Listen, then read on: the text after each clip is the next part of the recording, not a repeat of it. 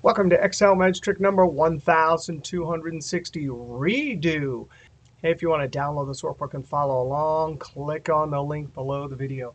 Hey, I just posted this Excel Magic Trick 1260 maybe 10 minutes ago, and Xlarium from YouTube posted a comment, and oh my heavens, the solution he proposed is much better, more efficient than the ones we saw in this video. Now our goal is to look up ABC over in this table here and return address 1, 2, or 3.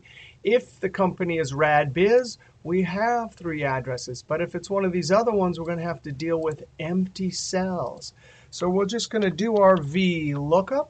The lookup value is ABC, and I'm going to lock that with the F4 key, comma, the table. It's the whole table. F4 to lock it, comma, and column index number. I have 2, 3, 4 up here, so I'm going to click as a relative cell reference, comma, 0 for exact match, close parentheses. So when I Control Enter and copy it to the side, point to the Smart tag and say Fill Without Formatting.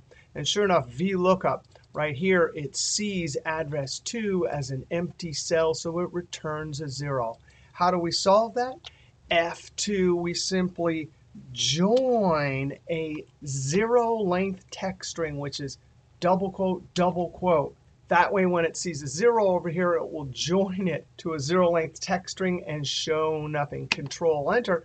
Of course, that 0-length text string has no effect on an actual text value. But when I copy it over and point to the Smart tag, fill without formatting, boom, that's how we can deal with those empty cells. All right, I love hanging out on our online team. Thanks to Xlarium. We'll see you next trick.